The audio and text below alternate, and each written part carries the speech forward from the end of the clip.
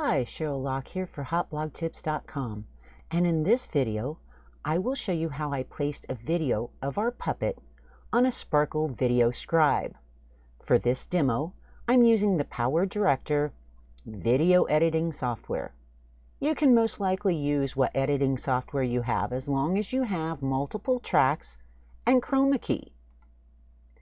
First, what you're going to need is a video of yourself, or in our case, a puppet that it has been filmed on green screen. Once you have this, you simply go in and modify it, take out the green with your chroma key until you just have yourself or your puppet, and click Save. Now that we have that complete, I've already made a video scribe over on the Sparkol website. I've saved it to my computer and I've pulled it into my editor. Now, as you can see, we have our scribe video behind us and we have Granny in the forefront.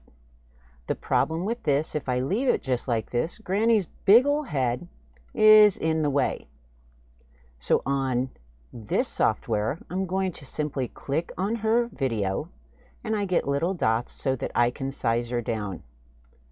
I'm going to put her basically where I think she will be okay.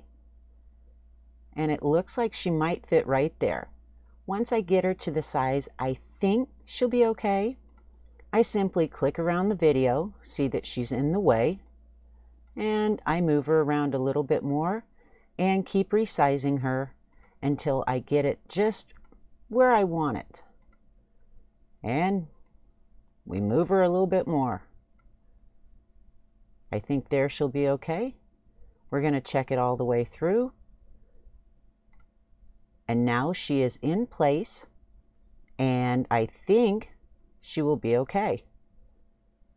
So as you can see, she's going to be doing her thing.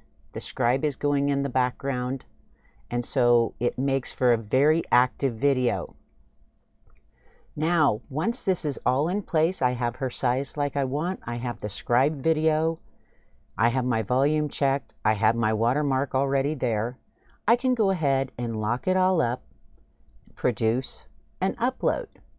The thing you need to keep in mind is when you are making your scribe video, you need to keep an area open where the green screen of yourself, your puppet, whatever it happens to be that's going to be the speaker, is left open. So keep your images and your text to the top, to the sides, to the corners, somewhere out of the way, because you will want to keep this open for the entire video. So make sure you check your size, your text for your images, and your camera settings on the scribe video. Be sure to set them for each and every one. One hint I did find is the scribe is better done if you use no hand. If you use a hand and you also have the green screen, it gets a little bit complicated as far as too many things moving around. So you might want to try it without the hand. So you can see this full puppet video and other scribes that Granny the Puppet is on over at Fuzzy Wuzzy Anna Pal's YouTube. We hope you have enjoyed our Hot Blog Tips video tip. Be sure to subscribe for future videos.